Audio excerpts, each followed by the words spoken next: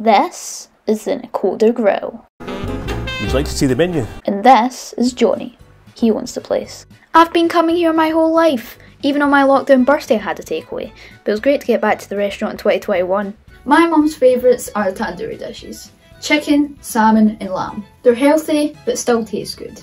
Unlike salad, who wants to eat leaves? My personal favourite is a good old chicken korma. I order it every time, never gets old.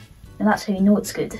If you want a spicier version, you can order the Des Korma, created for the award-winning comedian Des McClate. Who is that guy? They have a beer garden, function room, and they've even won awards. Several awards. So come on down to the Nakodar Grill. You won't be disappointed.